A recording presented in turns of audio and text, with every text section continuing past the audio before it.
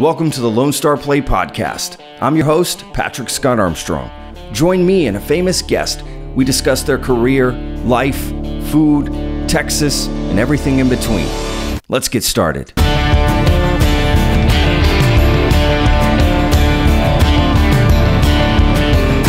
guys, welcome to another episode of the Lone Star Play Podcast.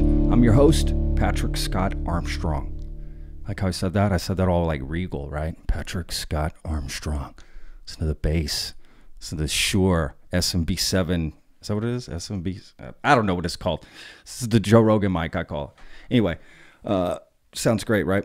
Okay, can we just get to the episode? Yeah, we have a great one today. In fact, we have something brand new we've never done before. That's right. After 120-something episodes, brand new. This is a new format.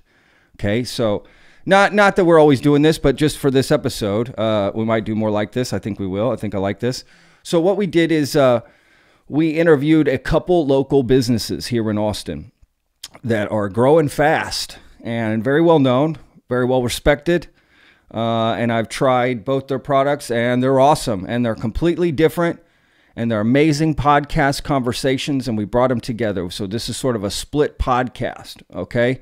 And what we're going to do is put up the full unedited version of each podcast on YouTube only. Okay, so this podcast will have them. We're going to split this podcast in half. Okay, so that's what's going to happen. So the first podcast interview is going to be with Tom Rosen from Rosens Bagels. Okay, you're going to get to learn how to make a bagel, how they make a bagel, and just some of the history behind bagels, and that is really cool, and how they're different, and what they do to set themselves apart here in Austin. Who doesn't love a good bagel? Okay, I did this bagel subscription box from Taster's Table Club, shout out, this month, and every week I would get this box of bagels with all these goodies and stuff. It was awesome. I'm telling you, I could do that every month. And one of the weeks was Rosens, and it just happened to work out that way, you know. Didn't even set that up for the interview. So look, they're delicious. I'll be honest. And it was great talking to Tom. And so that's the first interview. Okay. And yeah, we talked quite a bit. So we sort of cut it down, got the best bits. But again, we'll put the full unedited version as its own YouTube video on our YouTube channel, The Lone Star Plate. Okay. Which is growing fast. Get on there. It's growing fast. Got a lot of subscribers. Get on there, subscribe, please. Yes. So, and then the second half, check this out. This is with Tso Chinese Delivery. Okay? TSO, Tso Chinese Delivery. If you're in Austin, especially up north, you've had them. They're delicious. They have this different concept. Okay? And what's great about them is we're talking about Chinese food, which has this is such a great podcast. And again, we're going to put up the unedited version of this one as well. I talked to Choe, who is the co-founder and CEO, and I talked to Angell, who's the CTO and co-founder. So we had them both on, both co-founders. Great story. We just go to the history of Chinese food in America. Guys, y'all are going to be blown away by this. This is sort of a history lesson on both of these interviews. But this one in particular, and you know, we go into just some really cool stuff you're going to want to know about. General Tso's chicken, where that came from, you know, history of this and that, and you're going to be blown away by it. It's really, really cool. And what they're doing with their business, and they have a huge announcement in the episode.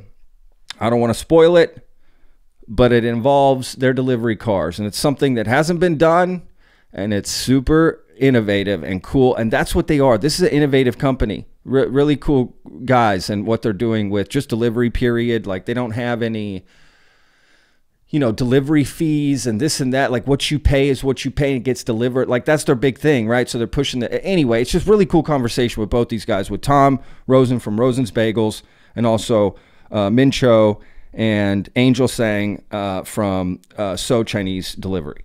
Great, just great interviews, you know, just really enjoyed both of these. So we brought them together. It's a really cool episode, right? So again, first one is going to be Tom Rosen, then it's going to be Tso Delivery. So before we get to these interviews, we have a word from our sponsor, okay? And you know what? Actually, let's change it up. we're going to take that word from our sponsor and put it in between the interviews to give you a little bit of a break. That's what we're going to do. Okay, let's start that. So we have 2 great interviews today, right? Tom Rosen from Rosens Bagels and Min Choe and Angell Tsang from Tso Chinese Delivery. And so let's get started with the first half, which is going to be Tom Rosen from Rosens Bagels. And then there'll be a word from our sponsor after that interview. And then the second interview will start with, I'll do a little brief intro before that interview starts with Tso Chinese Delivery. Okay, so enjoy today's episode. This is really cool. You can split them up if you want. You'll know when the break comes, when the word from our sponsor comes, that's the break for that episode or for that, particular interview. And again, we're going to be putting up the unedited versions of each, interview with each of them on our YouTube channel. So please subscribe to that, the Lone Star Plate podcast, okay? Or the Lone Star Plate. Just put that in YouTube. It'll come up, I promise. All right, so let's get to it. All right, so here's Tom Rosen from Rosens Bagels. Enjoy.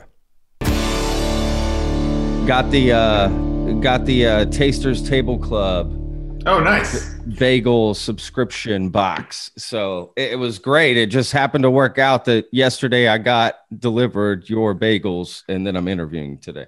Yeah. We didn't set that up at all. So I know, incredibly convenient. Typically before some of these things, Steph and I try to coordinate a delivery. So I'm glad this worked out. It was quite fortuitous. Oh yeah, absolutely. To be honest with you, I told Max Kunick, who's actually been on the podcast and who's doing the Tasters Table Club, right? I told him I could get a bagel box delivered every week. I really like this idea of all these little goodies and, the spread. You've got some drinks too. They make it a whole thing. It's phenomenal. And the bagels are killer, man. I mean, I haven't got through them all. Obviously, I just got them yesterday, but they're killer, dude. So, yeah. Great job. Incidentally, Max is a good friend of mine as well. We're tennis buddies. There you go. There you go. Tennis buddies. I love Yeah. How good are you at tennis? We're about 4-0 if you're familiar with kind of how the levels go according to the rankings. So have some high school experience, but not like college level, not super serious, but we know what we're doing on the court. Okay, right on. Look at you guys. Okay. All right. I played in high school too. I Nice. was the worst player imaginable, and my team hated me. I remember actually one particular time, I always tell the story, it's kind of funny. I'm playing a match, and my team is on the bus, heads hanging out the window, screaming at me to finish my match so that we can all leave to go back to school. Like nobody took me seriously. I was always the last person to play. Worst, it was like they just needed me to hit the minimum to get on there. But I did it so I didn't have to run like track and off season of football. I remember it's like, okay, I'm going to play some tennis. Let me see. I didn't even know what I was doing. They hand me a racket. I was like, let's give this a go. But I enjoyed the sport a lot. It's really a lot of fun to play, a lot of aerobics. Hand-eye coordination, those moments that you barely get the ball right. Like that's what you're living for. Well, and it's also a psychological game more than anything. You're on an island, you're the only one who controls what is happening in your outcome. And it's also zero sum. So your mess ups are your opponent's gain. Exactly. And that is where it's just so hard. Yeah. And that's what you're basically doing a lot. The effort is, I'm just going to keep hitting it over the net till you screw it up. Yep. Till you make the mistake, inevitably, right? Yeah, exactly. It is a great game. How does it compare to making bagels? Let's try this transition. How are we going to connect these two? Yeah. So I would say they're both labors of love. You gotta put a lot into them. To get to really reap the rewards of them. But when you do, it is incredibly satisfying. There's something about the sort of exterior of tennis and sort of the way that it presents itself. Maybe I don't think really matches up with like what the game actually is. In the same way that the bagel has that nice exterior crust that almost disguises a chewy, doughy inside. As where tennis, has a sort of country club frou-frou-ness to it, but is really a pretty gritty game, as we were talking about in the psychological battle. The bagels are something that is a really complex food, a complex experience that you can't just gauge from its exterior. Yeah, I like this. Bam, you did it, dude. You found a way to bring to bring those together. I love it. Yes. Okay. Well, Tom, look, this is, I'm really excited again to talk about bagels. So you own a place called Rose. Am I saying this right? Rosens Bagels. You nailed it. Yeah. That's the most common mispronunciation. People go Rosen, like R-A-W. Rosen. Okay. No, Rosen. It is Rosen. That is very Southern thing to say, right? The raw. I mean, that's what we do. So. But yeah, Rose with an N, Rosen's Bagels. Started about 3.5 years. Actually, we're almost a year 4. Over 3.5. It's 3.75, 3.8 mark. Hell yeah, man. Right on. Rock on. That's awesome. So how did this start? So it's like there's no physical location, right? Of right now. That's not how you operate this, but which I like. This is different. Yeah, and I think in kind of talking about how the company started, it explains where we are now. And absolutely. So I moved to Austin about 7 years ago, and I was a graduate student. I was getting my PhD in sociology. I was supposed to study why people eat what they eat. I was very curious about menu decision making in particular. I'd gone to culinary school, worked in fine dining, and it was just always curious to me why did X person choose to eat Y dish? Sure. And thought it'd be interesting to study it. So I got into UT's sociology program under the idea that I would study that. And it turns out that I loved everything in Austin except for graduate school and the lack of a really good bagel. So, I did. Graduate school wasn't for me, but and when I was kind of especially having a hard time in it, a friend wanted to make some bagels, and I said, "Yeah, man, let's try some recipes out." And we made some bagels. Had you ever made bagels before? No, like I mentioned, went to culinary school, worked in fine dining, but baking at that point was not my. Not even like when you were a kid or something with grandma or so. I don't know, just some weird experience. As I came to learn, bagels are a pretty intricate process. It's not like you can just like make them like cookies and that's good true. to go in one sitting. Ours take about 48 hours from start to finish, including that first one that I made with my friend. It was a 36-hour process. You barely have enough space in the home kitchen because you need to put your bagels in the refrigerator for a process called retardation. You shape the bagels, and then it slows down the gluten development to be in a cooler environment. So we put the bagels in our home fridge, take up all the space. My roommates were never too happy with me. In fact, I had to buy a separate fridge I could continue my bagel trials. But yeah, so made it with that friend and fell in love with the process from there. In fact, his turned out much better than mine. We did 2 different recipes. He at that point was like a more advanced home baker, and like his were very good, and mine were like so. But enjoying the process, having his very good, fresh, homemade bagels, kind of was like, why am I not able to find this here? And led to about a 6 to 9 month process of research and development, which by that I mean. Let me quickly just interrupt. Like, what were the bagels like that you didn't like? You know what I mean? What was it about them that were they like the ones you baked, for instance? Like, is that how they tasted to you? Or and how do you know what a good bagel tastes like? Yeah, where does that come from? So I think those are 2 separate questions. Of course. I'll answer the second one first, which is I grew up in Kansas, also known as the Mecca of bagels. Really? That's just a joke. No, that's a complete joke. Grew up on the Paneras of the world were the bagels that I grew up with. And so like what I thought was a bagel for most of my childhood and adolescence was the very soft, almost like just circular roll. I know what you're talking about. And so, me too. And those are like the commercial bagels that you get. Yep. You get a sleeve of 6 or 8 at the store. The Sara Lee's, Yeah, the St. Thomas, and like you can get the slightly improved ones at the Fresh Bakery of Panera. And so I went to New York. I went to college in Nashville, but it happened that like all my friends were from New York, just out of a coincidence. And I was visiting them the summer after my freshman year. And one of my friends insisted, he lived in Long Island, or his family lived in Long Island, that we go to his local bagel shop in New York. It was called Long Island Bagel Company. Just like there's a dime a dozen for bagel shops in New York. It's like every corner seems to have their own. And then, of course, being New Yorkers, they all have their own opinion on which corner store is the best. But he took me to what he thought was his personal best. And what I can say, it was hands down the best bagel that I ever had. We got a baker's dozen between three of us. I had my third. I had 4.5 bagels in that sitting. Wow. And it was fantastic. Wow.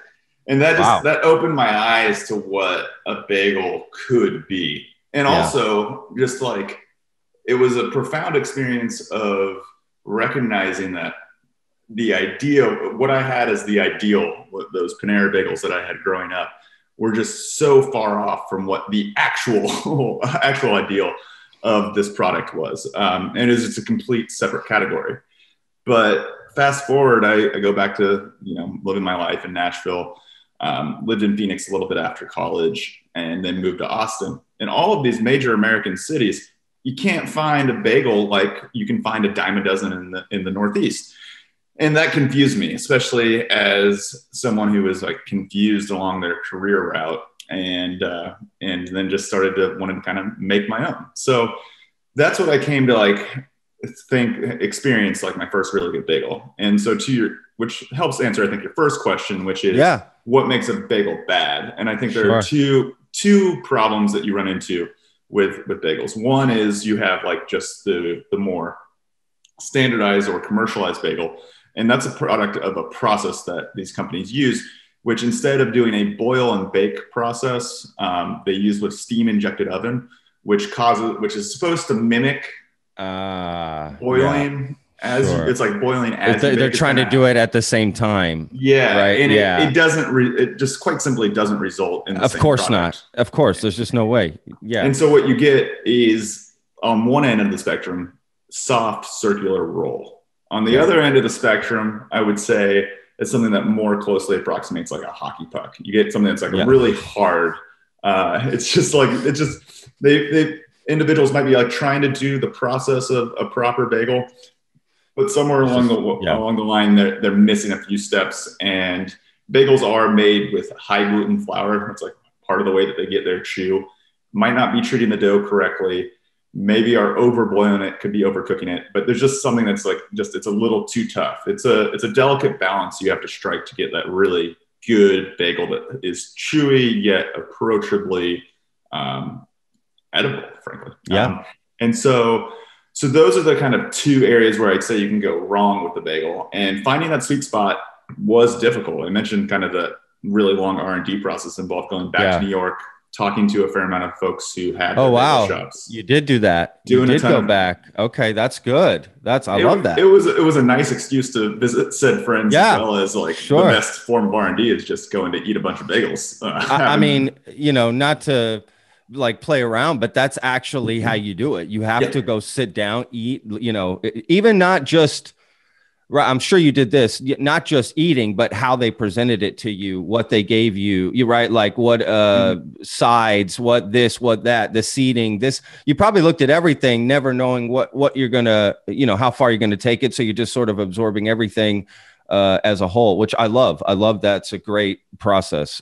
Precisely. And you learn what you like and dislike and how you, once you kind of get to the stage of being able to make your own bagels or make your own product, whatever it might be, you can figure out how you're going to do your own version of that. Exactly. Yeah. And you mentioned one area where something that always frustrated me, even at the stalwarts in New York, is their approach to seeding, which they just frankly seed like dinguses. They're putting seeds only on one side. They're barely putting any on there. So you cut the bagel open, you got half a plain bagel on one side. Other half barely has any of the seeds just because you're cutting it open, some are falling off. Your poppy seed bagel, and it's now left with like 3 poppy seeds on it. And so I made an ideological commitment there to the double side seed at that point. And that's something we do on our bagels. I mean, some say aggressively seed. I say it's just right. I like that, and I totally understand what you're saying, right? Like when you slice it, you're getting like this weird leftover bagel piece, right? Like it's not, it's, I don't know, it's been separated from the pack almost, and you did it because you cut it in half. I love the double side seat, but yes, I mean, that's the whole point of the R&D, not just let me taste this bagel and try to replicate it, but because it's a whole experience, right? It's a whole thing. And it's also, education for the customer if you do it right, Yep. and customers appreciate that. They can learn about bagels and this and that and appreciate your bagels. That's another level to your business. It's another way to bring them back, right? There's just so many, avenues where that works. It builds a community as well, which is important. And I think you're hitting on something else too, which is tradition and history. Yeah, 100%. There's so many foods. They're beyond so much. There's so much more than the current moment. And I think bagels for so many folks, especially those who are in bagel deserts of pretty much not the tri-state bagel area. Deserts. I love that. they have such a strong connection. I'm stealing that. They have such a strong connection to the product. And, 100%. Oh, bagels for sure, man. You are right. Yeah. And I just think with that comes a certain responsibility to be a steward of this tradition and really do it the right way. Love that, man. What a great attitude to have. And that carries down into your product and the people that enjoy them. I know the people that are going to listen to this, are going to enjoy that. Hear that from a business owner. That's what you want to hear, man. That you're invested, you're making an investment. That way, if I invest in you, it's going to mean something. And you care about it, and you care about the history and the tradition and taking it seriously, because that's also where you're going to get the best bagel from too, is by respecting all of these things and taking them into consideration. Right. If you just like, oh, my neighbors think I make the best bagel, let's open up a bagel shop. And right, you don't do it. You just went off of that, which happens a lot in the food business game. I've seen it a ton. My friend Joe says I might make the best pork tacos. Let's open up a truck. And you're like, whoa, same thing with that. You've got to go research. You got to find out what makes the people selling good bagels, like, how did they get there? What are they doing? Because they did the same thing when they went to open up their business. They went and looked around 100%. And ate at some other stuff and figured it out and passed on the tradition in a way. And like you said, you filter it through your own vision. And now you've got this familiar but new thing, which is great. Look, I do. You know what I want to talk about is the process of making bagels, and you sort of peppered it in there, here and there, which I love, because most people don't know that there are kind of some interesting steps in the process that just that don't cook or whatever, or maybe cook wouldn't realize that that's there, right? So yeah, let's go through like making a bagel. What does that entail? So it's the Rosens bagel that is on your plate the morning it is delivered to you. Was born actually 48 hours before that entrance into your life. So the birthing begins with a process called a sponge, similar to a sourdough starter. It's a mixture of water, yeast, and flour that we then put in our refrigerator to make sure it's temperature controlled for about 24 hours. And that provides a slight subtle sour base to our bagels. So it's the base of our bagels that provides subtle sour flavor, to it. And so that sponge, it also provides some of the wetness in our dough because there's a good amount of water in it. So we add that sponge then to the rest of the ingredients in our dough about 24 hours later. And the rest of our ingredients are high gluten flour, malt, salt, and yeast. And that's it. And so you have 5 simple ingredients, water included in there as well, that you mix together and then you shape them. And that is a whole process, especially when you go from making 12 to 24 bagels for your buddies to making, we're at this point averaging about 1,200 bagels a day. Wow. And figuring out how to do that in an efficient manner. Sure.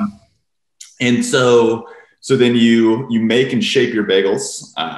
And as you shape them, then you put them back in the fridge for that. I mentioned that process of retardation. Is there like a quick insider trick for people listening and watching for shaping them? Is there some like little trick? There's always a trick to doing pasta or to doing this or right. Yeah. There's always something. I don't know. Is there something? So there's two schools of thought in terms of how you create effectively. What the trademark of a bagel, of course, is the circular with a hole in the middle.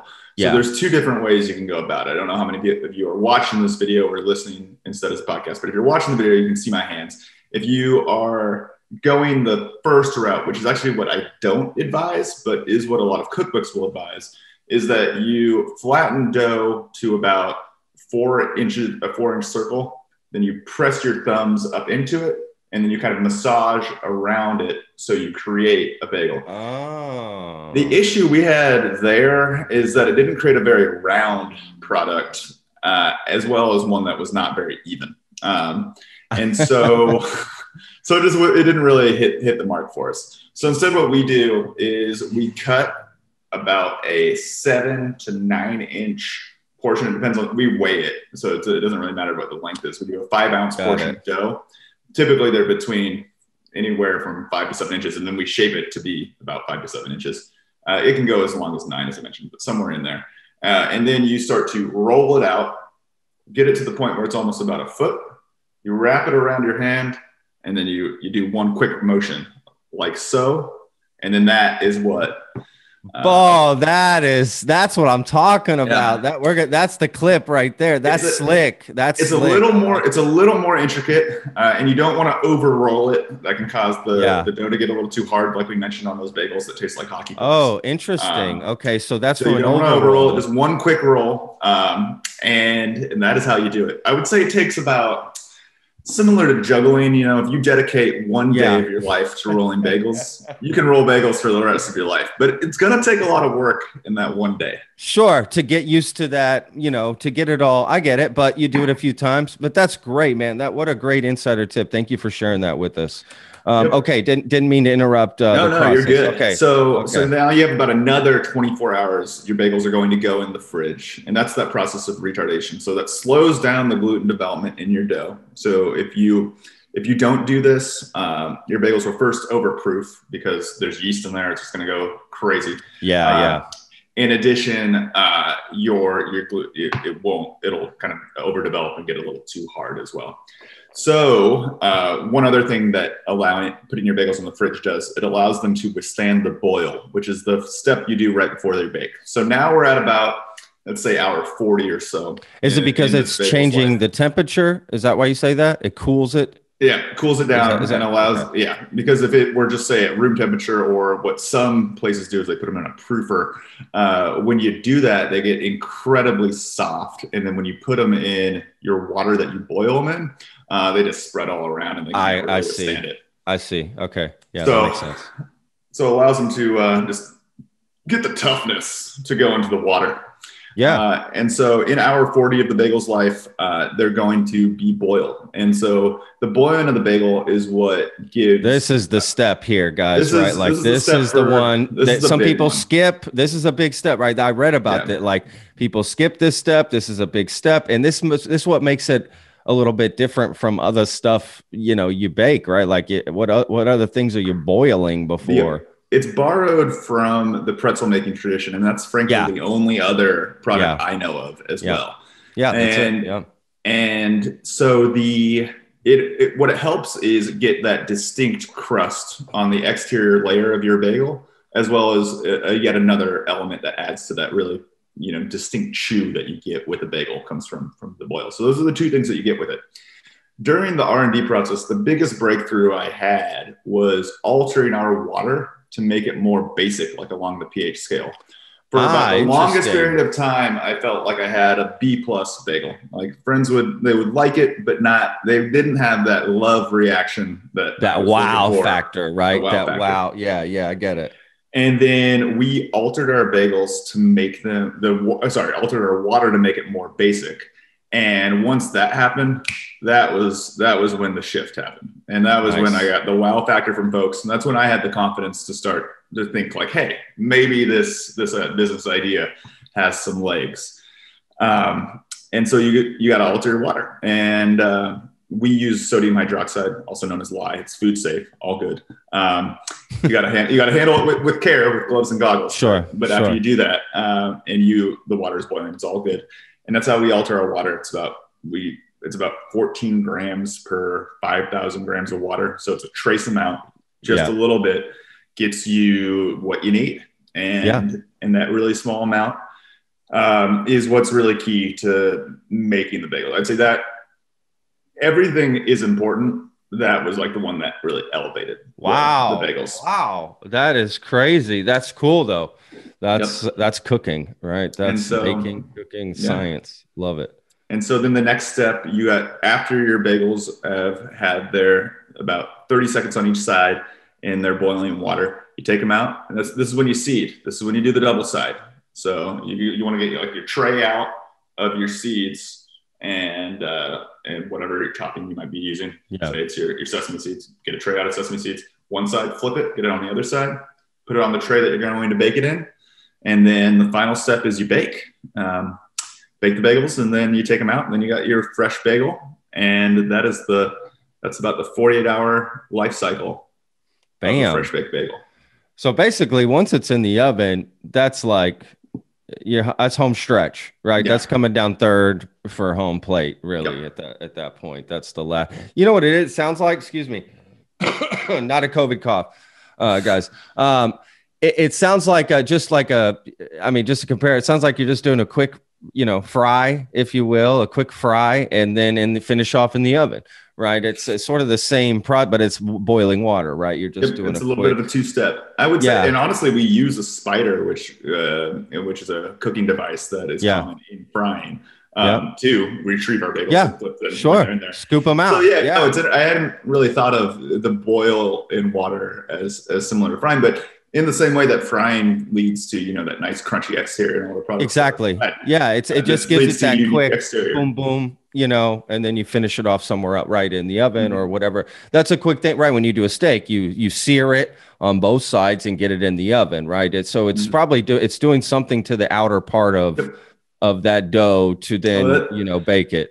This is something I hadn't thought about, but like, as you mentioned, the sear, you get the Maillard reaction on your steak. Yeah, exactly. Thinking of bagels with their own Maillard reaction is fascinating. I'm gonna think about that one. Yeah. Hey, bam. See, this is what we do here. We have this is what podcasts are for, to break this down even more and just spitball. And I love talking about this stuff, man. This has also been front of mind for me right now because we're looking at a brick and mortar pretty seriously. I'm knocking on wood. Really? Nothing's signed, but it's like almost to the signing phase.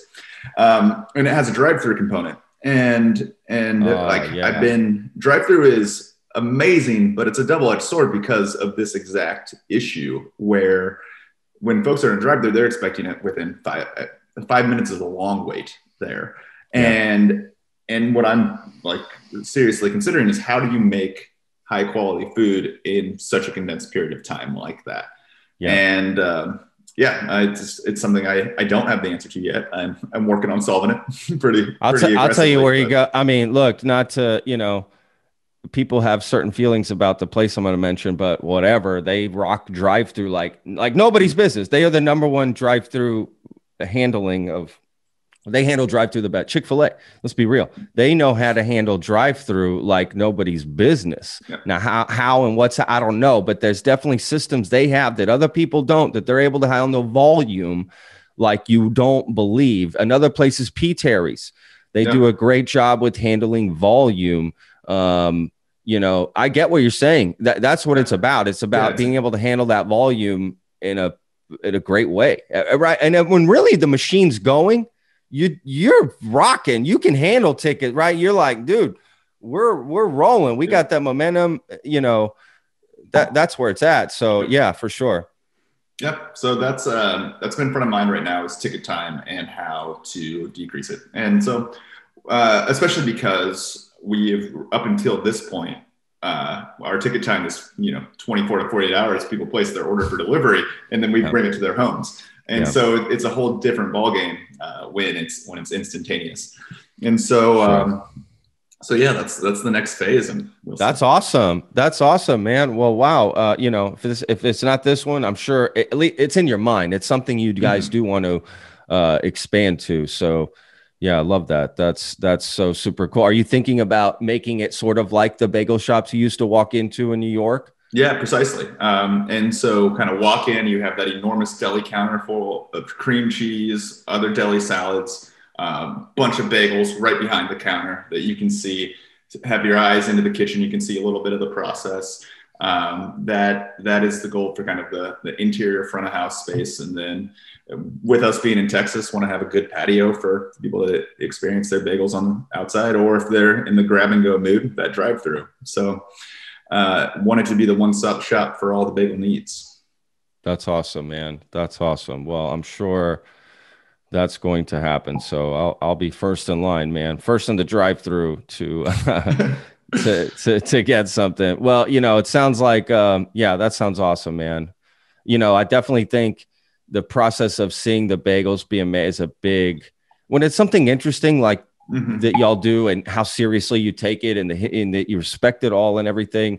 Like that's a cool thing. Like right, like when you go to a place and you see the Easy Tiger, right, for instance, or when you're in Europe, man, they do that a lot. The windows, you can see them making the pasta, you see the guy doing the thing, or whatever it is.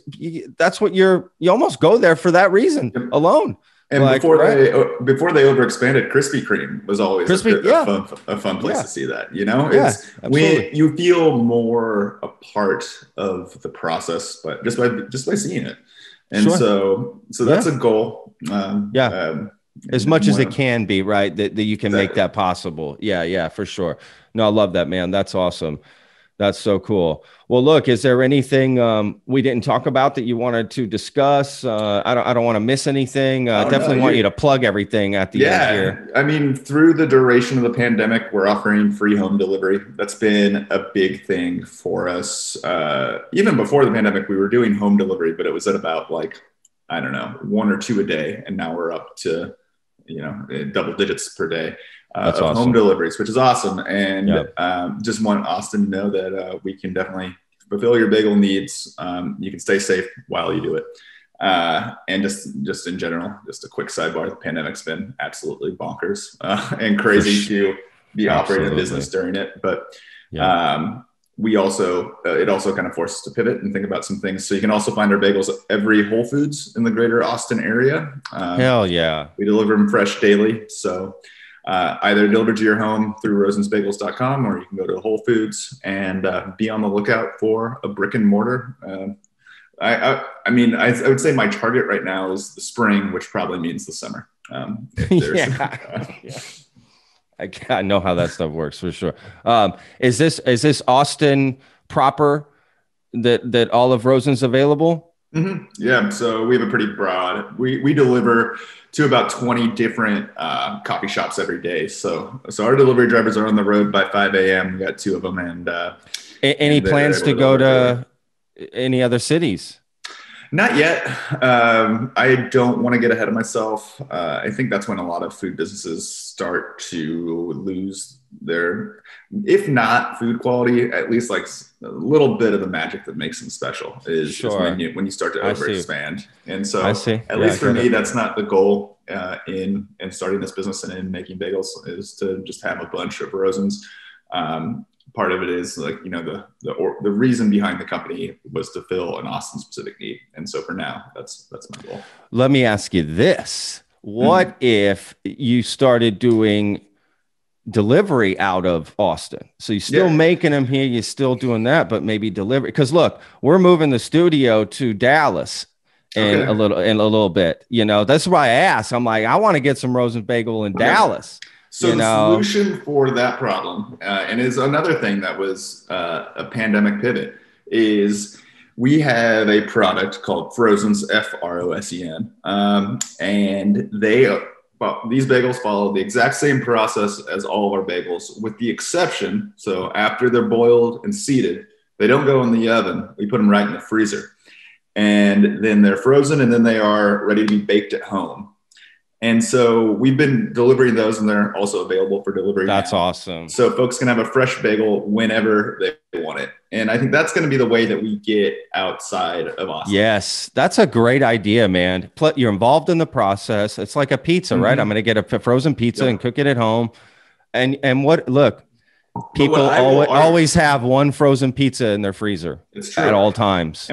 And I will vouch for these and say, unlike the pizza or the burrito in your freezer, this actually, because this isn't something that's been cooked before and then you are reheating it. Yeah, most frozen products are. This has never been baked. It's par-boiled, not par-cooked. And so you are going to get a never before baked bagel out of your home oven. If it's an everything bagel, your whole house is going to smell like an everything bagel. Man, that's a great idea, man. I love that. Well, then that's what I'm going to do. That's what I'm going to be doing, is getting that up there. Yeah. And for the people, look, this podcast obviously it goes out everywhere, but it's the Lone Star Plate. So it's all of Texas. So we want to make sure all Texans can get these bagels. I love that, man. Well, that's going to be the way I go for sure. For the bagels. Are there any good places in Dallas to get a bagel? I guess I'm about to find out. Yeah. Admittedly, I don't know the Dallas bagel scene very well. A few friends who have moved there have lamented it. Houston, really? I know Houston has a few local shops that are pretty good. But yeah, that's the extent that I know the broader Texas bagel scene. So I think you're going to need some Rosens, my friend. That's it, brother. Plus, that's way better. I'm at home, right? I can, do it that way. Yeah, that's the way to go. Well, man, this is. Oh, okay. Before we go here, let's tell people your, website, social media stuff. Yep. That sort of stuff. Let's play. Yeah, all social media handles are at Rosens Bagel Co. You can get some fun bagel content every day. We do a fair amount of giveaways too. That's something that's also just in the organizational ethos, is wanting to hook our customers up.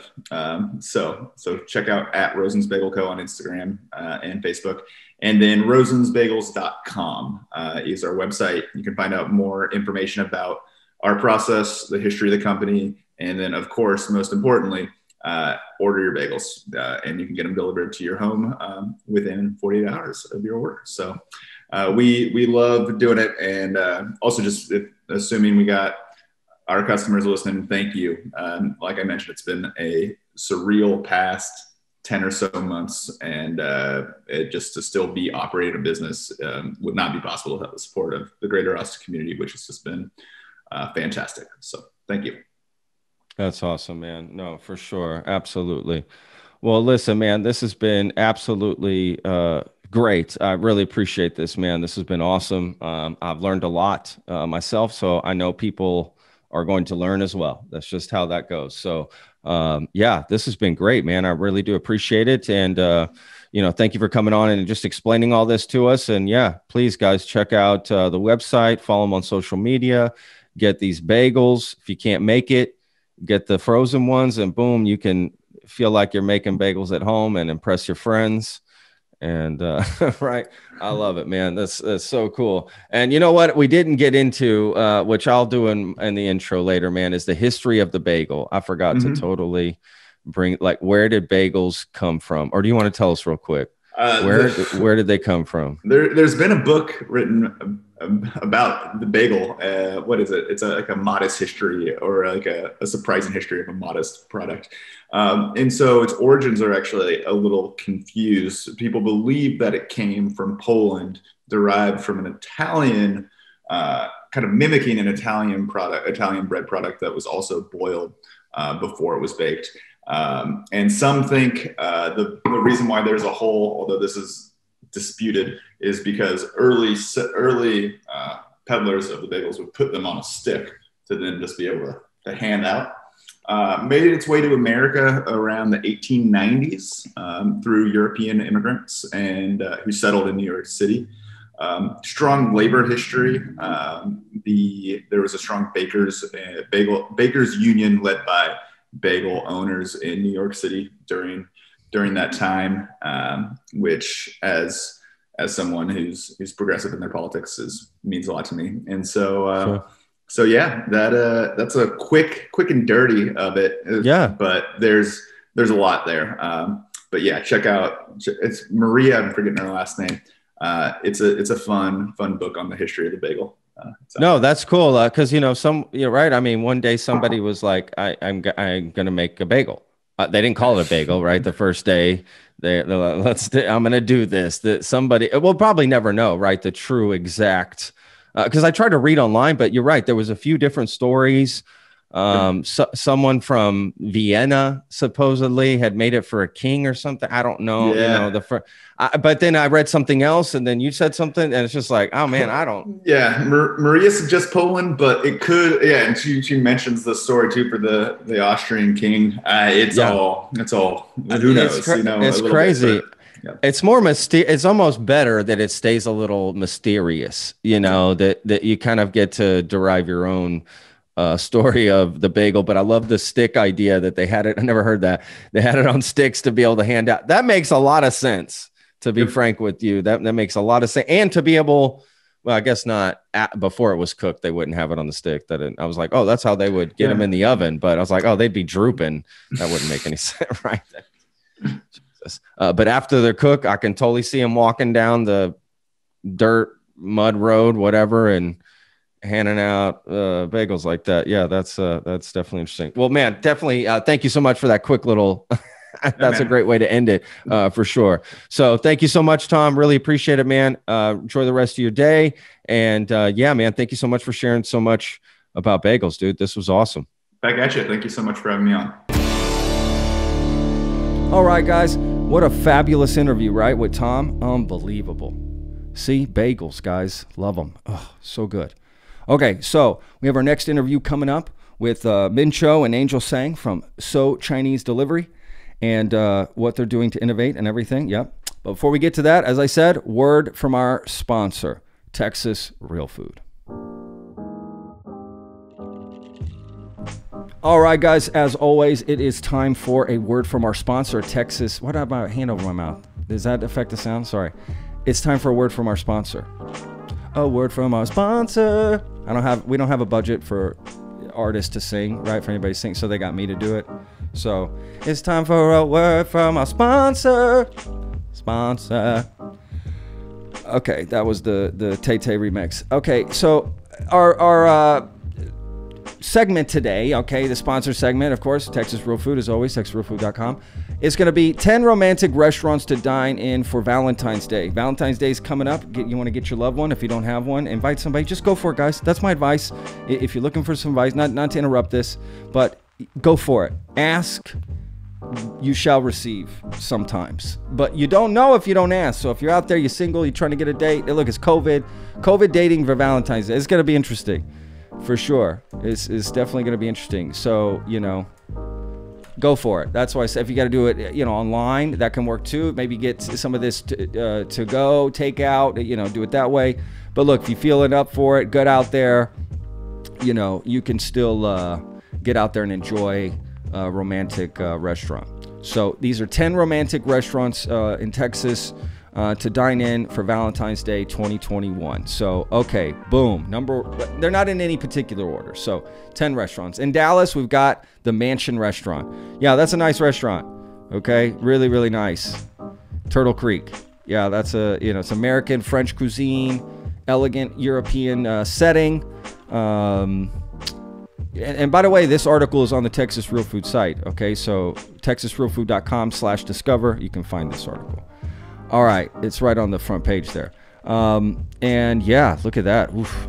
So Mansion at Turtle Creek in Dallas. All right, we've also got Over Easy. It's sort of a diner, farm-to-table cafe.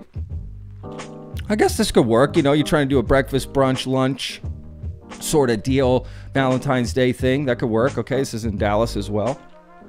And all right, in Austin, we've got the Stella San Jacinto restaurant, or Stella San Jack restaurant. All right, San Jacinto because it's on San Jacinto Boulevard. All right, so San Jacinto and 5th.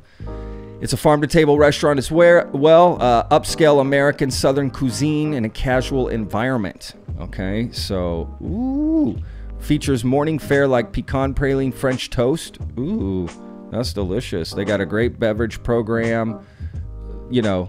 They got all kinds. That looks delicious. Okay, I haven't been there. Beautiful. All right, next one, Trace. Check them out. Great patio look in here. Okay, Trace uses fresh ingredients from the region surrounding farms to make flavorful dishes, including an appetizer crab and avocado toast, shrimp and grits, duck chilaquiles, and more. What? Duck chilaquiles? That sounds delicious. So it's situated at the W in Austin. It's awesome. You know, farm to table. Okay, all this stuff's going to be farm to table, right? Because it's Texas real food. Okay, we're not going to be sending you guys some bullshit. All right, it's on Lavaca Street. Check that out. All right, in San Antonio, got the Meadow Neighborhood Eatery and Bar. Looks delicious. Family-owned restaurant. It's been in close partnership with local farms and ranchers. Yeah, this looks great. We need to go quicker here. All right, Clementine, San Antonio. It's a family-owned restaurant as well. Huge tables, open kitchen. Fresh seasonal ingredients, of course, like always. Okay, they got like hush puppies, shareable plates, so it's, you know, tapas style. They got oysters, organic salads, Spanish mackerel, beautiful desserts, it says. So good wine list, beer, great place. Check it out. All right, Houston, here we go. Caliente, madre mia. That just means banana in Spanish. I'm kidding, it means hot. Okay, Caliente is a chef-driven, quick-serve Mexican restaurant serving Tex-Mex recipes. Made fresh in-house daily. Bam, I want to go to this place. I got some great deals, too. So, check this place out in Houston. It's on Sam Houston Parkway. All right, here we go. Nobi's. This is also in Houston. Nobi's Restaurant's committing to sourcing ingredients from local farms. As always, Gulf Coast seafood, okay? Houston's right by the coast there. Look, they value themselves in transparency and honesty in cooking food, okay? I love this place already. Constantly changing menu. Why? Because just what's available. So, great place. Check it out. It looks like they got a great happy hour. They got bread, pasta, seafood, steaks, okay? Wines, beer, cider. Great place. All right. And they got that reverse happy hour stuff going on, too. So, okay, Fort Worth. Here we go. Ooh, I don't know how to say this. E-L-L-E-R-B-E. So, L-R-B, Fine Foods. Or A-E, I don't know. Okay, I'm going to stop. L-R-B, Fine Foods in Fort Worth. Elegant, innovative, farm-to-table cuisine, highlighting the freshest local ingredients. Oof, this is great, guys. Check that out. Cafe Modern in Fort Worth, another place. Boom. Oh, that's in Fort Worth. Great, great place. So there you go, guys. Some places. If you know, check out your own, whatever. Look, remember, put in your zip code. Find a place around you if none of those were near you. So thank you as always. Please check out TexasRealFood.com. Love you. Thanks for listening. Back to the show. Back to the show. Yeah, that was bad. All right, guys. Woo! Yes, Texas Real Food. I'm telling you guys, check it out, TexasRealFood.com. I'm just going to keep repeating that. Okay, last interview of the podcast here with Tso Chinese Delivery. Again, this is so good. And again, these are both going up unedited on our YouTube channel, so don't forget the Lone Star Plate. All right, let's get to it, guys. Min Choe, Angell, Tsang, Tso Chinese Delivery. Enjoy. We're excited to have y'all. Ready to talk some food? Yeah, thanks for having us, man. Appreciate it. Absolutely, of course. Well, why don't y'all introduce yourselves, and we'll go from there. Sure. My name is Min Choe. I am the co-founder and CEO of Tso Chinese Delivery. I've been here in Austin for about 36 years and counting, and we're really excited to introduce a new generation of Chinese food delivery, not only to Austin, but all of Texas and all of America eventually. Love it. Love it. My name's Angell Tsang. I'm the CTO and co-founder of Tso Chinese Delivery. Long history in tech startups, and this is my first foray into the food industry, so it's pretty interesting. For sure, food is a different animal. No pun intended, right? It really is. Yeah. Well, awesome, guys. Well, thank you all so much, for joining us today. I do have some questions, and hopefully we can just look. This is I don't really do interviews. I always say that on the podcast. We just have conversations. So we're just gonna, relax and talk a little bit and hopefully give the listeners something worth listening to. Right? Like that's really all it is. First of all, let's start with the correct. You said it, the correct pronunciation of the business, because I'm sure people mispronounce it like crazy all the time. Right? That's like a common. I would imagine. Yeah, we get Tso a lot and cow a lot. We say so, which is it pays homage to General Tso chicken, or General Tso in general. He's a strong character in the history. He's a real person, and the number one Chinese food entree or dish out there is General Tso chicken, and so it's a little homage to him and to the cuisine and to that particular entree. Because that's like a crazy story, right? Of like how that dish got started, and it's not even really Chinese, right? I mean, it was created. I mean, do you know the story? Yeah. You're kind of shaking your head. You tell us. You tell it. There's a lot of myths, urban myths out there about this particular dish. I'll let Angell take this one. He's well in depth with knowledge of the history of Chinese food. If you want to talk about Chinese food in general, majority of the dishes that you see in Chinese food today were invented here in the United States.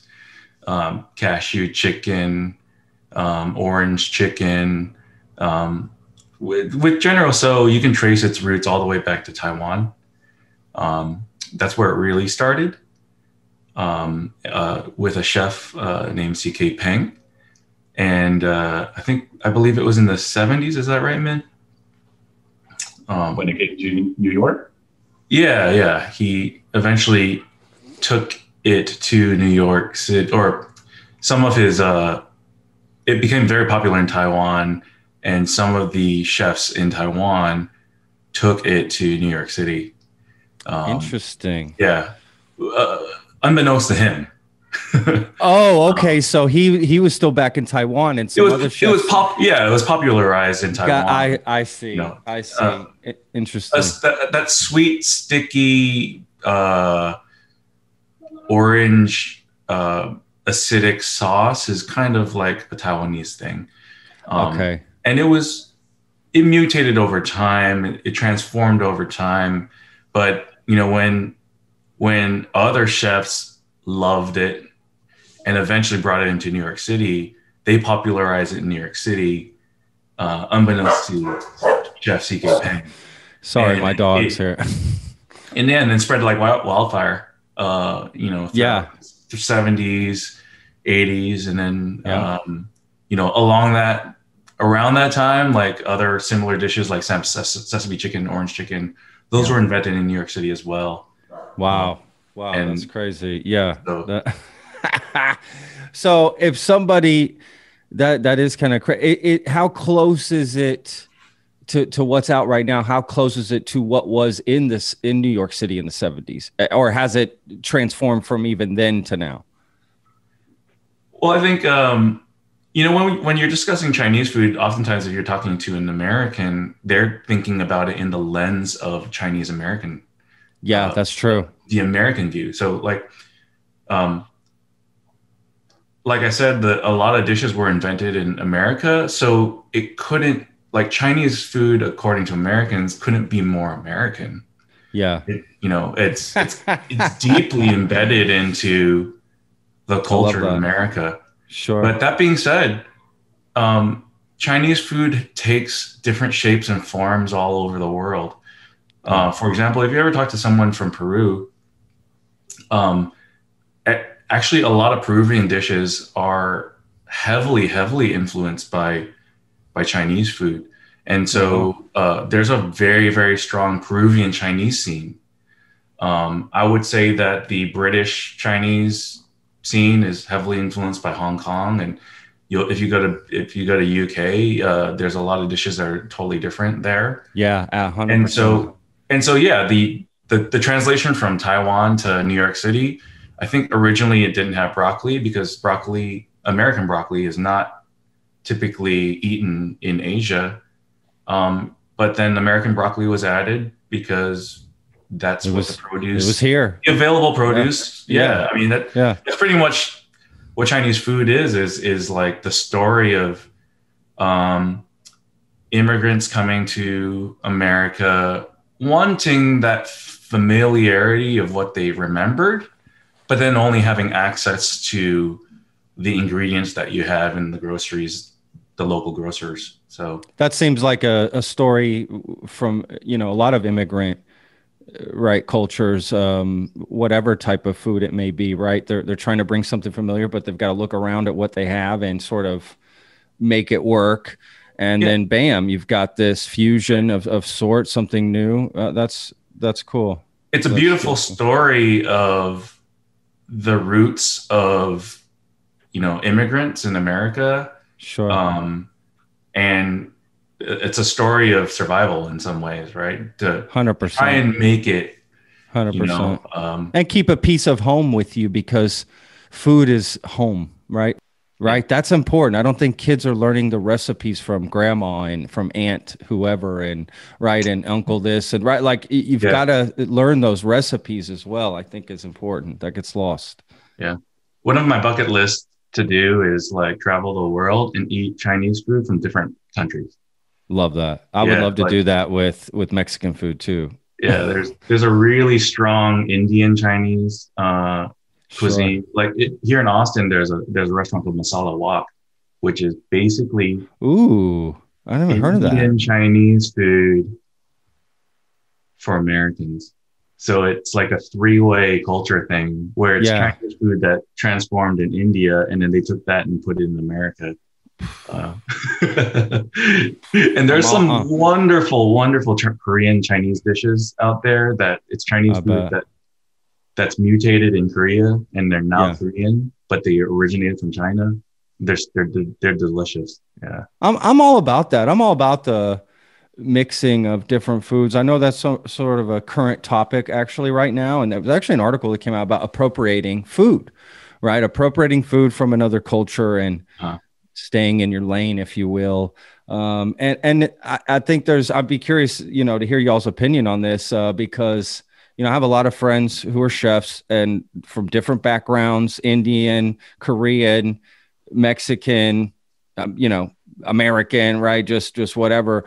Everybody honestly says the same thing. Like, dude, people just cook what you want. Just make what food you want. If it tastes good, that's what it is.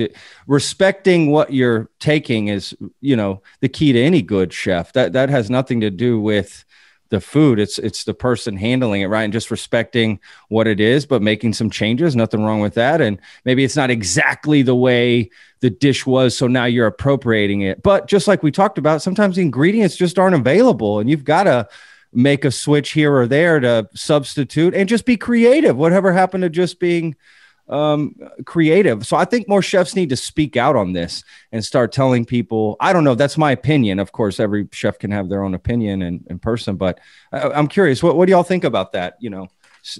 Cooking like that. Well, I'm not a chef, but I've lived in Austin for a long time, and I'm Korean American, but we've been cooking Chinese food for going on 16 years now. And, first of all, I don't know when cultural appropriation became a bad word. I don't understand why it conveys negativity. Yeah. We travel the world because we want to learn about other cultures and appreciate. Cuisine is usually at the top of that list because cuisine is usually the way you learn and appreciate other cultures. One of the things that we like to say is that, yes, most of the food that we sell is Chinese American, and it's quote unquote Americanized, but there isn't really anything inauthentic about that. In fact, we like to say that we are authentically Chinese American. And so really it's a blending of various cultures and, foods that may have come from Arizona or the West Coast or the Northeast, New England, wherever, and then you make it as good as you possibly can. And even here in Austin, our General Tso chicken is going to be different from Wu Chao's General Tso chicken, or Din Ho's General Tso chicken, or any other General Tso chicken here in Austin. There are varieties of General Tso chicken, and I don't think there's any one person that can say what is right or what's wrong. You're just going to have a preference, and I happen to love our General Tso chicken, and that's the way it is, right? So there's nothing wrong with that. There's nothing inauthentic about saying, yeah, we've evolved our food to, not only is it the country that we live in, or the city we live in, or the neighborhood we live in, but you also have to consider the time that we live in too. And, things evolve for a reason. And so we're very proud of our food. We like to think we do things the right way with our food, and so, yeah, there's nothing wrong with that. Yeah. Angell, any comments on that particular topic? Yeah, I mean, I'm kind of sick of the whole foodie, snobby. Thank you for saying it. Authentic. Yes, thank you for saying it. Way of like, well, I can't eat that because it's not authentic, and to me, that is a very closed-minded way of looking at things. I think it's not an either or proposition. I think there's a place. I love like traditional mainland Chinese dishes that you otherwise find difficult to find here in Austin. I absolutely love it, but there's a place in my heart also for, chicken lo mein or a veggie egg roll or a crab rangoon. And I can love both. And I think there's far too much polarization when it comes to like types of cuisines. And I think that we could all be a little bit more open-minded about Americanized food, I guess, in some ways. I think Americanized food kind of gets bad rap. It's got a negative connotation to it because it's inauthentic. But I think we need to embrace our American heritage. Like the Chinese culture has been around since the mid 1800s in America. And so this is like when you're eating Chinese food, that stands for a legacy of at least 170 years of restaurateurs and entrepreneurs. Yeah. That's what that story stands for when you eat Chinese food. And so when you embrace or understand the history of where this comes from, then it gives you so much more meaning. And it's more than just Panda Express airport food, right? It actually comes from a really, really long history. And once you appreciate that, I think it actually ends up tasting better. Wow. That's great. I love that. Yeah, great. Great. I agree with both of y'all. Y'all make some really great points. Yeah, absolutely. Wow. Yeah, I'm glad we're talking about this because again, it's something that's sort of creeping out into the world, and it limits food, it limits restaurateurs, it limits chefs, it just nothing but limits and closes doors that you could otherwise go through. And you never know what the next chef is going to create. And if we're telling them, well, you can't do this, this, and this, and this, and if you do this, you have to do it this way and only this way, and that's it. And let's say for someone who is an immigrant who's here, who they're like, nope, you can only cook immigrant food. You can only cook your food from your country traditionally. That's it. Don't step out and cook something else that you liked and wanted to fuse with your dish. And, again, it just, for me, comes down to limiting and taking away from the history, right? And learning about that. And like you guys said, it is about traveling around and learning these things. We do travel to go eat in other places. And America is actually a great place to get food from, try some other, food from other cultures. And you can get pretty close to traditional and then up and down the ladder from there. And like you said, it all has its own place. And, as long as they're respecting the food and serving you something good, for me, I don't really care what you're doing. I don't think there's any appropriation, happening there. What's really interesting is that right now in China, there's a big craze for Americanized Chinese food because it's not found in their regular restaurants, right? Yeah. It's so like new, they're like, right? oh my God, what is this amazing food? This is so much better than what we're eating every day. I love that. That's crazy. Yeah, so I mean, they don't have that built-in bias, right? Yeah. They weren't trained to hate it.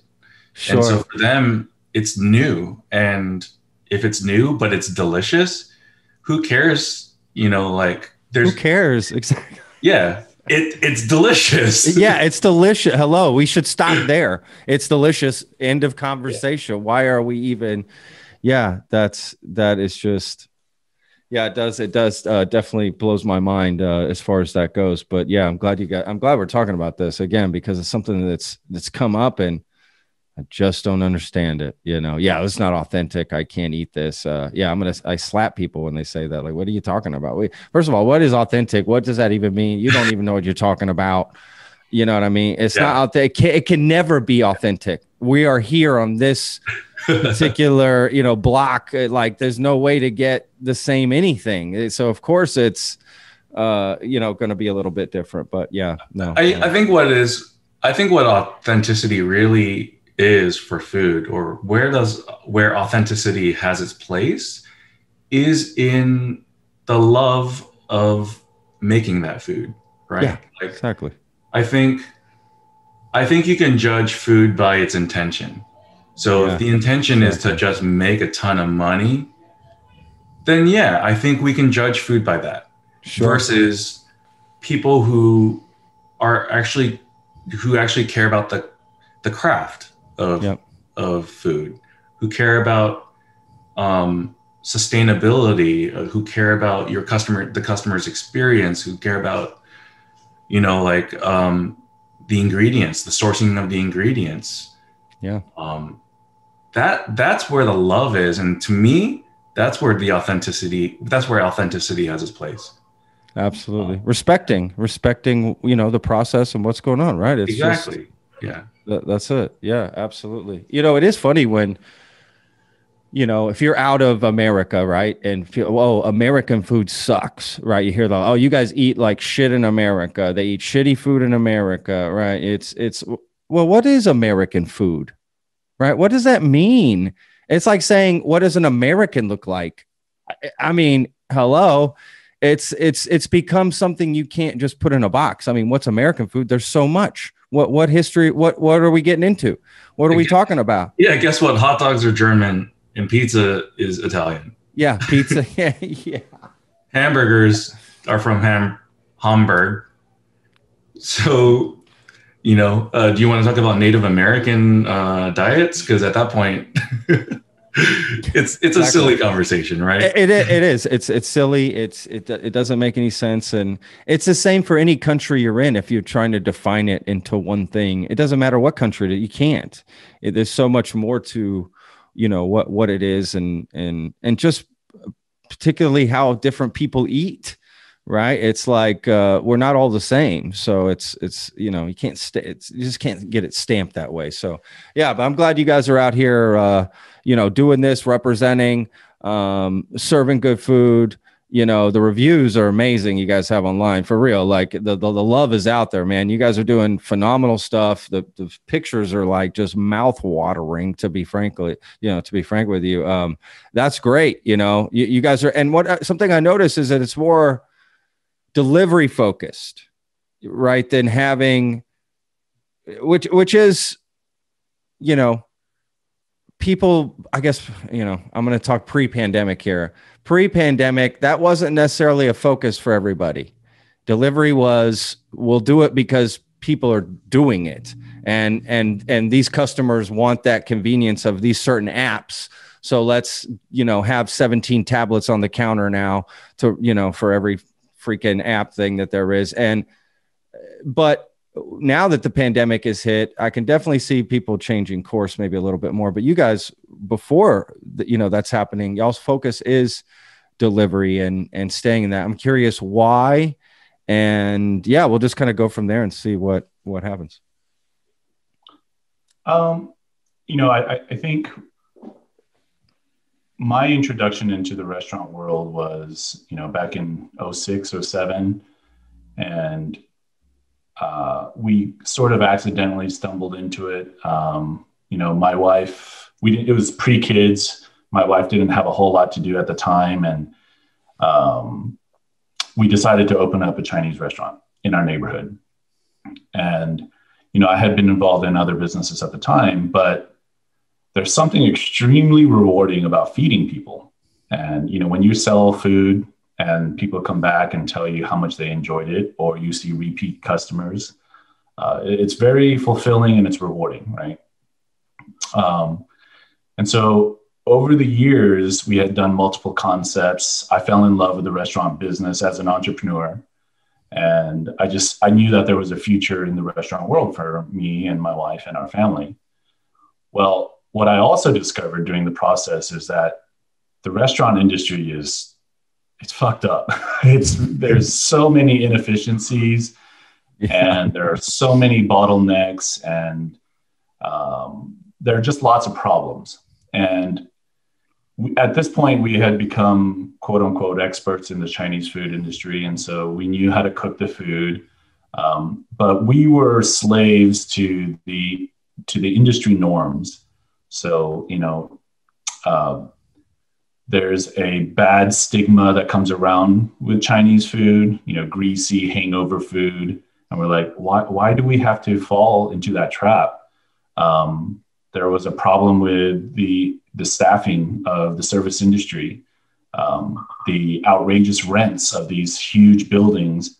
Restaurants in general, they're spending 70 to 80% of their rent expense on dining space that only gets utilized pre-pandemic, only gets utilized 20 or 30% of the time.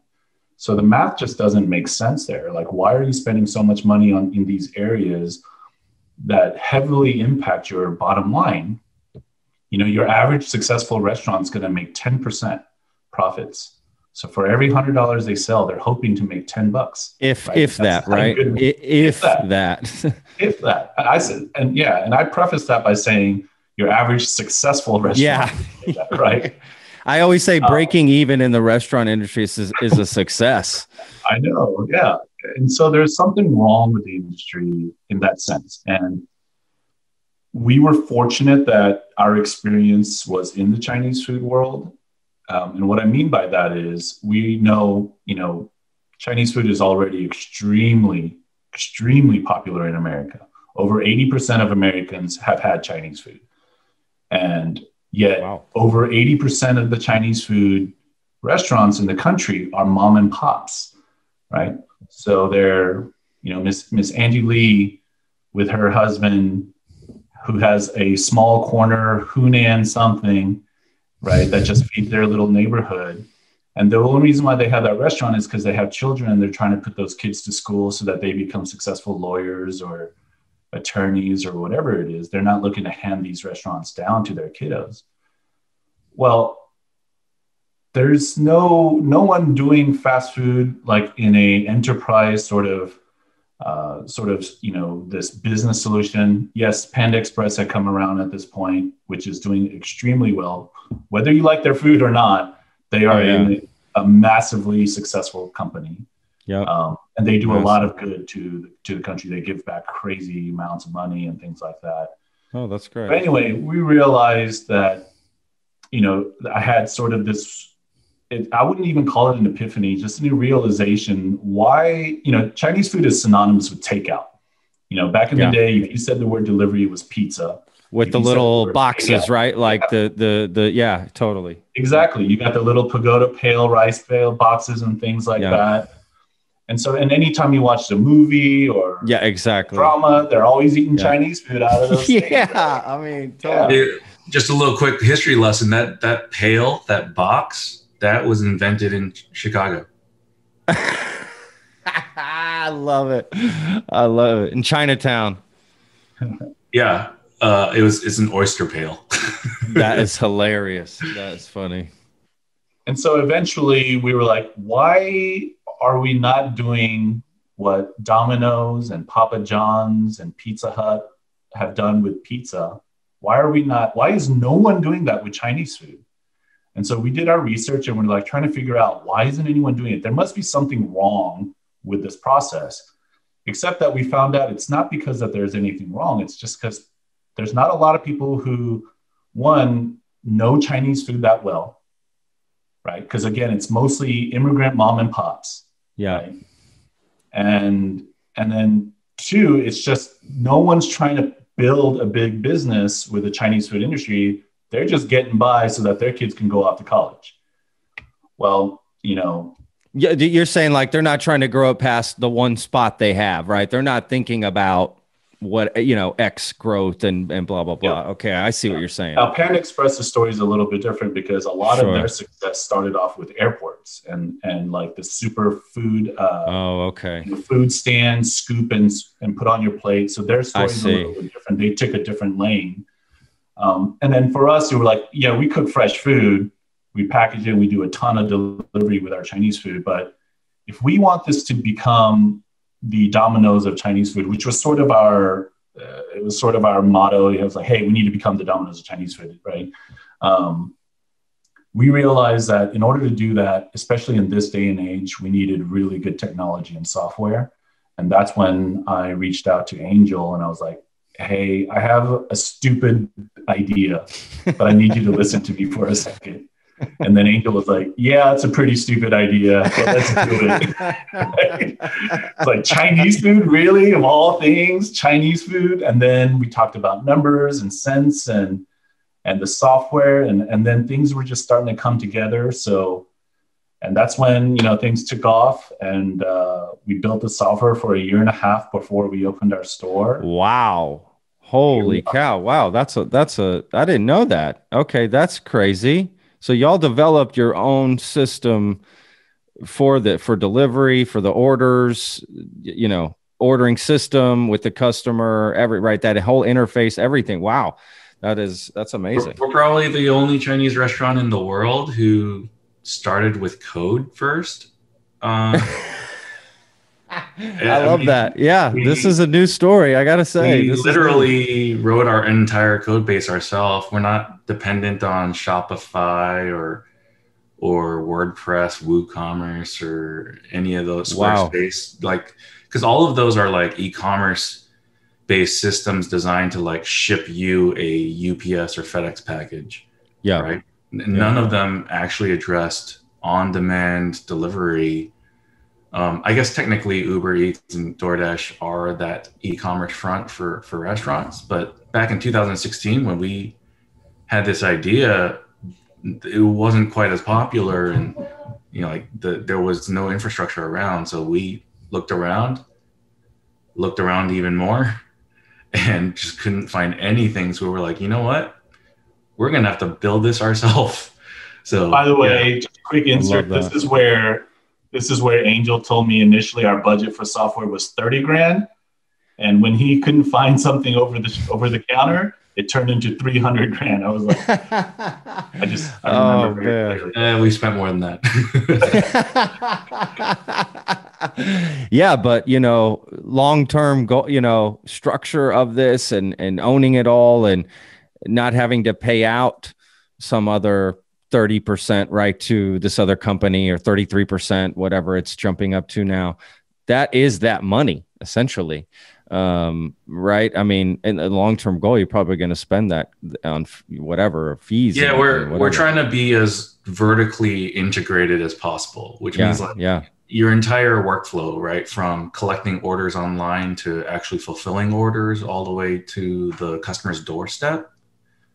We are trying to own every piece of that so that we don't have to shell out commission and subscription fees to this and that. Like most restaurateurs just don't have the technical skill to be able to manage a software team. Of course not. That's not, you don't get into the restaurant business to manage a software team. Yeah. You know what I mean? Like exactly. and then most software companies like DoorDash and Uber Eats, they don't deal with the food. Exactly. Obviously, they don't want to deal with that kind of nightmare. Yeah. So I guess in some ways we're dealing with 3 nightmares, right? which is software platform, actually making food, and then delivering it. It's really three nightmares. And that's a good point. So it's a combination of luck and skill, experience of like putting those three disciplines together, all into one seamless platform. So it's just, we own the whole step. And a lot of times we'll run into problems, but because we own the software, because we wrote the code, we just go and fix it. Yeah, totally. As 100%. Opposed to being imprisoned by your relationship with the POS system or your relationship with Uber Eats and DoorDash, which a lot of restaurants would admit it's somewhat toxic. And so predatory. Yeah, exactly. Predatory is absolutely. Oh, we talk about. I've done a whole podcast episode about them. Okay, like for real. Hey, Patrick, can we? Angell was talking about our cars. Can we talk cars for a second? Yeah, man. And you're getting the inside scoop. This is a news flash. We have yet to announce this publicly. Woo! Here we go. Happening right now. I love it. We are currently piloting a program where we're getting rid of gas combustion vehicle, ICE vehicles with Teslas. Yeah. What? That is sick. But I think it's important that we kind of talk and explain it, because I think the knee-jerk reaction would be, from customers like, what the fuck? They're buying Teslas to deliver our food. They better discount my food some more, right? That's going to be the knee-jerk reaction. And so it's like, but we need to explain that, and Angell's been really the person spearheading this move for us. We're both huge Tesla aficionados and like obsessed with Tesla in general, but love my Tesla stock. It's made me so much money recently. Right. You have no idea. I had the best Christmas. Yeah, man. TSLA. We're all into. Woo! Uncle Great. Elon. Yeah, Uncle Elon. Actually, funny story. We were just Angell was just communicating with our salesperson. We just purchased our second Tesla as part of the pilot program, like literally today. And that's awesome. We were just joking around with the salesperson. And she said that she personally spoke with Elon Musk, who, moved here to Austin recently. Yeah. And he told her that he loves our crab rangoons. And so we were like, yeah, we need to trade crab rangoons for some Tesla Model 3s. Dude, you know what? Can you imagine? He would share that your delivery service is all Teslas. Is he not going to market that? Is he not going to blow that up? I mean, and it's in Austin, and it's just no way. That's smart, man, guys. Woo! We have a sort of a game plan. So we're piloting the program. We're going to get them wrapped and all that stuff. And then we're going to see if we can't hire Elon to do a delivery for us. Oh my, dude, that would be so sick. Yeah. I mean, that is so sick. Min had a point, which was to dispel this impression that we're wasting money. Yeah. So again, just like we did with starting the business, first we do some math, right? And the math is we're driving around 100 to 150 miles a day per vehicle. And we roughly have eight vehicles per store. So we're spending a lot of money on fuel, on gasoline. Sure. And so we did the calculation and oil changes, right? all that stuff. Transmission fluid. Transmission. And and not only that, it costs us labor costs to go and fuel up. We don't literally have a gas station at our store.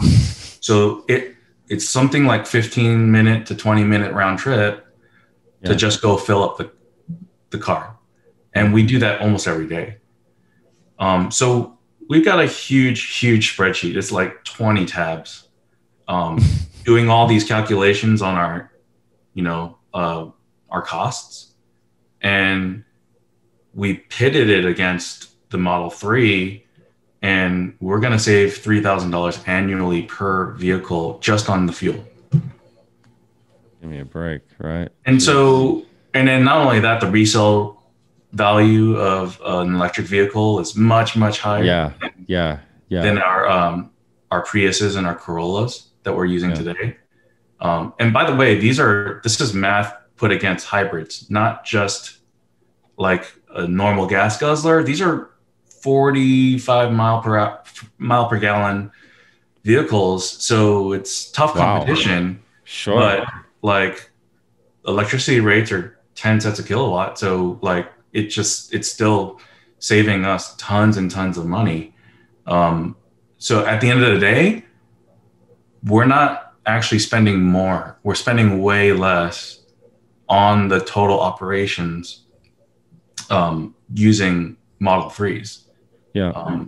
But the benefit is it looks like you're spending more. That's even better. That's like, right. It just the production value, as we'd say in film, right? Like it just gives it way more production value at the same time. Plus people are like, oh, damn, is that a Tesla? Oh shit, that's cool. I mean, that's just the first reaction people are going to have as well, that you're not going to get from, oh shit, is that a Prius? No one's ever said that, I don't think, in the history of cars, right? At least what the drivers think too. Yeah, you're right. Like, oh, I get to cruise around in a Tesla. 100%. Come be a driver with us. You get to cruise. Exactly. You get to cruise around in a Tesla. I mean, absolutely. Plus your Instagram game, right? All that goes up, all that stuff. It really is a domino effect in a lot of ways. It's really smart. Look, let me say this, and for the people listening, for anyone thinking, oh gosh, they're going to get Teslas, they're spending money. They got money to burn, so they should lower their prices. Listen, y'all, think about everything they've said during this podcast. Think about it. They think about everything. Okay. I'm gonna rub y'all's backs here. This is what I love about y'all. Y'all are thinking about this stuff. You're taking the time, you're taking the effort, you care, you respect it. You want to invest in people that are thinking like y'all, right? You want to go eat and support at a place like this because they care, guys, that you're giving them money that they're going to invest well. Look at the money you spend at their place. Look what they do with it. Look what they turn around and do with that money. I think that's impressive. And I think that's something that a lot of business owners do not do, which is respect the money coming in. And that's, so for y'all, maybe having that issue, or if people are going to have, that issue on the front end, that's my response to them. Especially just from what I've heard from y'all, you guys care about this business. You're trying to grow it and stay in business, right? You can become a fan and not worry about, well, they'll be gone in 6 months. You can worry about investing in y'all and because of what y'all are thinking about and being on the cutting edge of things. To be frank with you, you're almost ahead of the curve a little bit every time, and making moves that you're going to see other people making years down the road, which is great. So yeah, we're trying to be considerate. We're trying to be, as we're trying to hustle, right? Like that's what entrepreneurs do, is we hustle. And putting together a crazy 20-tab spreadsheet to do calculations on vehicle expenses is our example of hustling. There's tons of non-quantitative benefits here.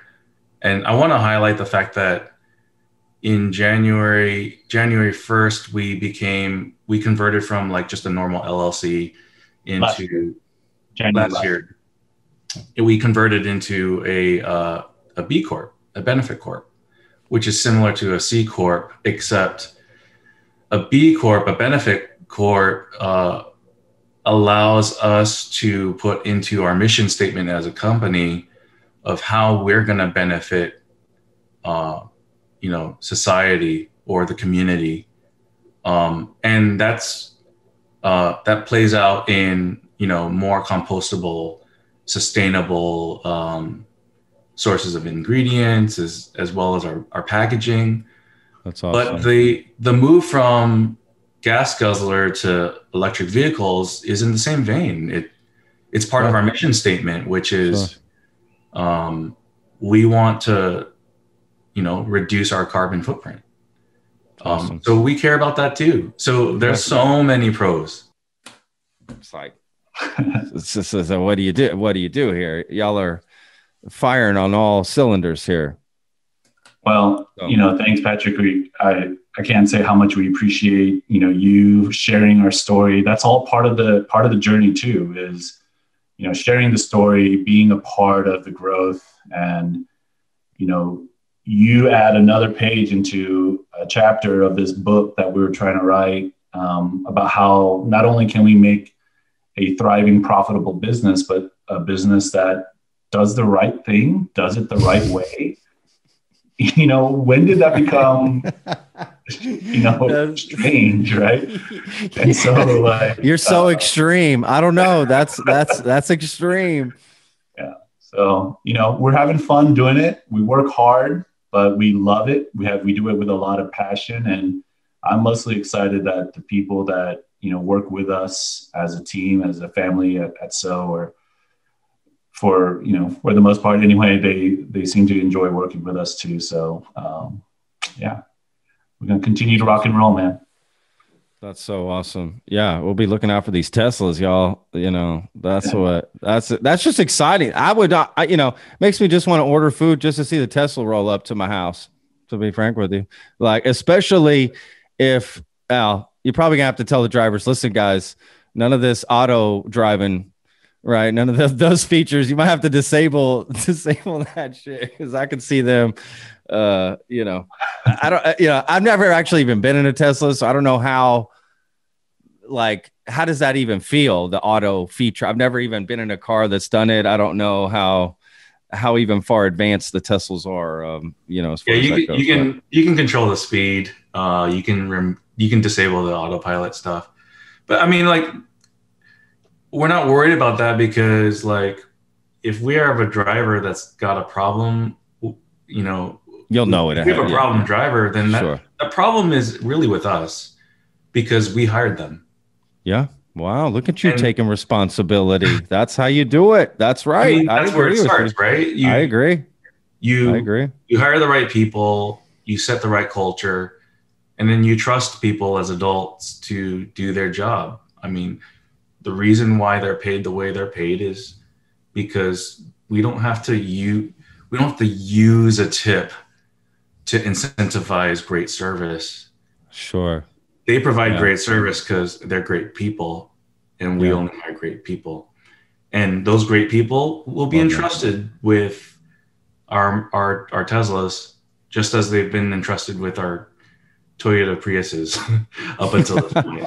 Hey, and they're entrusted with the food, getting the food to that person. Exactly. Yeah. That's a big deal.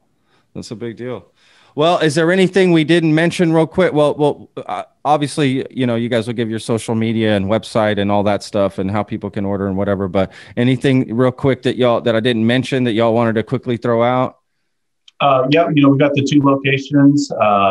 38th and I-35 is our Cherrywood location. We have the Arbor location at 183 in Mopac. Coming, our expected opening for our South Congress and Oldtorf is in April. Nice. And then we should have a Cedar Park location, I believe, in June or July. Wow. So, wow. Yeah. Okay. Excellent. What about social media handles, website? Give us the lowdown here. TsoDelivery.com is where you place the order. We're on all the social media tags, Tso Delivery, typically at Tso Delivery. And send us a message. We respond to every email that comes in. And we have dedicated people that are, their specific role is to respond to customers and to provide service and support. So reach out to us with ideas, suggestions. We love it. Literally, we respond to everything. So reach out. Yeah. And awesome. Thank you, everyone, for continuing to support us and being a part of the journey as well. Absolutely. Angel, any last words here? That sounded dark. I didn't mean it like that. That's before you die. Yeah, before you die. Yeah. Keep it real, guys. And want to reach out to us, We're real human beings. We're not like a giant faceless company. We're Austinites just like everyone else. And just come try our Chinese food. Boom. That's it. There's nothing more to it. That's it. Come try the food. Yeah. Awesome, guys. Well, this has been amazing. Like I said, thank y'all so much for your time today. Yeah, we'll send out an email when this goes out. It'll probably could come out next week. That is possible, but more than likely it will be the week just right after that. Where do you live? So I live in Austin, in South Austin, off of South Congress and Ben White, basically. That's basically where I am. I'm at Battle Bend Park. You'll be just down the street from the new location then. I'm moving, though. I'm moving to Dallas, actually, in February. I'm taking the studio. We're taking the studio up to Dallas. Oh, nice. So that's our next market is Dallas. So well, I will be there. There is no question about that. You know, the podcast is all Texas, right? So we got to start promoting some other stuff. In fact, I haven't even mentioned that on the podcast. You guys, y'all got me to just release some new information that has not been said yet. So yes, that is happening. We're moving the podcast to Dallas. I'm sure I'll go more into on a separate intro of that, but there's that's some new information. I have one last question for you, and then I can call it quits for myself. Yeah, of course. What's your favorite Chinese dish? Ooh, I love this dish. I don't know if it's called this anywhere else, but I used to go to this place in Dallas, actually, called Empress of China. They've been around for like 25 years. We know the family. I always got this dish called princess beef. It was like Mongolian beef fish, but a little sweeter. Sounds like we're going to have to look that up and make it a monthly special. It was I mean, I literally got that every day for 10 years. Not every day, but every time I went there for 10. I mean, I didn't change. I got egg drop soup, that fried rice. That's my dish. I like beef and veggie when it comes to Chinese food and fried rice. Those are my jams. I found it here. Princess beef is a very similar dish to Mongolian beef. Depending on where you came from, they called it different things. Okay, right on. Bam. I didn't know. I'm glad you looked that up. I've had all this time. I could have Googled it. I never did that.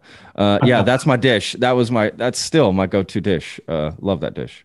We did our research and we started looking at different cities and we're like, where should we expand to next? And apparently the data shows that Dallas is one of the most obsessive cities over Chinese food, Chinese American food. I believe that. 100%. They're everywhere. They actually have a lot of Asian food in Dallas, Las Colinas, if you will. There's a lot of Vietnamese and Korean food. I've been to some of the best, and you know, not to use the word authentic inauthentically, but these are like real authentic places, you know, that my Korean friends will take me to. It's like, Patrick, they don't speak English. Okay, this is where we're going. We're going to have the best time. They just order a bunch of food and beer. And then, you know, I don't remember who I am the next day, but the food is delicious. There's so many options. There's so much food. I believe that makes a lot of sense. Because a big metroplex too, right? You've got the surrounding stuff. And everything in between, you know? Yeah, absolutely. Well, that's awesome, guys. I can't wait for y'all to come to Dallas. That is for sure. But look, I come to Austin all the time. So especially for work, that's still going to happen. So, you know, definitely gonna. And before I go, man, I'm gonna have to order some food. That's just gonna happen this weekend. We're gonna get some food. So anyway, thank you guys so much. Let you guys get back to it. I know you guys got a lot of stuff to do. So again, thank y'all so much for your time. If you ever need anything, please feel free to reach out anytime. So no worries there. And again, thank y'all so much for your time. My best to y'all's families, and just be safe during this time, and to y'all staff as well. I hope wish them the best.